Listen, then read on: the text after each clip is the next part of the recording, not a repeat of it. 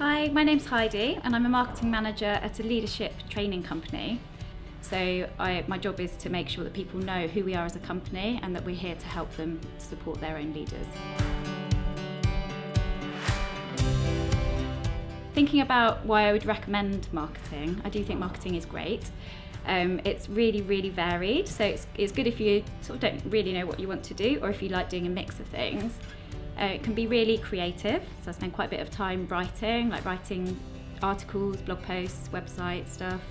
It can be very design focused, so either designing things yourself or working with a graphic designer to make things seem really eye-catching, like adverts. It's very analytical as well. You're looking at what works to make things better and sort of improve campaigns for the next time you run them. Very strategic, always thinking about where the business is headed and making sure that the messages sort of match up to that and align with it.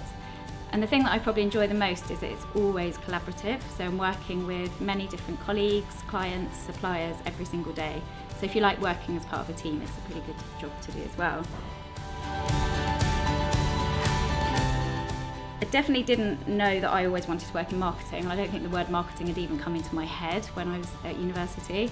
I finished university, did a course called Contemporary Europe. I did a bit of French and Spanish as part of that.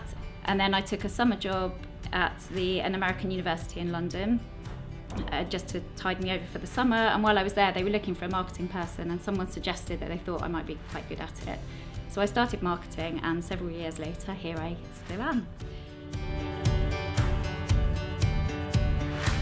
If you don't know what you want to do, it's absolutely fine. I think the interesting thing about your generation is that the jobs that existed 5-10 years ago won't even exist in 5-10 years' time, so probably a lot of what you'll end up doing doesn't even exist yet. So for me, the advice is just to have an open mind, maybe think about the skills that you're using, the things that you're doing that you really enjoy, that you're good at and kind of make you feel confident inside, and then thinking about what kinds of careers you can apply those to.